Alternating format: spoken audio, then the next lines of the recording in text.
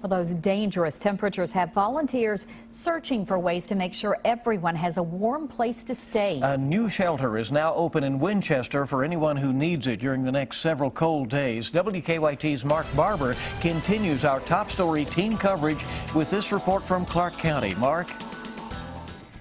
You can still smell the fresh paint on the walls here at the Beacon of Hope. Volunteers here say they've been racing against the clock and the cold to open this emergency shelter before the dangerously cold temperatures settle in. This is our men's room. Michelle Bradford says they rushed to transform a former daycare on Talbot Avenue into an emergency center because many people in the area don't have a place to escape the cold. We've got a lot of homeless in Clark County and surrounding counties, and it's getting really, really cold out, and they need a warm place to sleep. She says when they opened a temporary shelter last winter, they had between 30 and 60 people a night, coming from as far as Powell County and Magoffin County. Bradford says, once again, it's bitterly cold, so they are opening their doors 24 hours a day to anyone who can provide a photo ID. Bradford tells us the shelter has been paid for by donations from the community.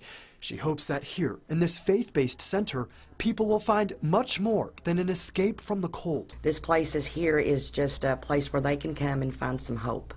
Bradford says not only will the center offer warm beds and warm meals, they will also offer GED classes soon, as well as classes on how to fill out a resume. I'm told that the center is also working to bring in counselors who will help people who are staying here break free of drug and alcohol addictions. In Winchester, Mark Barber, WKYT.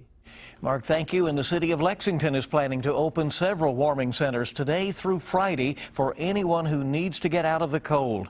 You can find a complete list of those shelters at WKYT.com.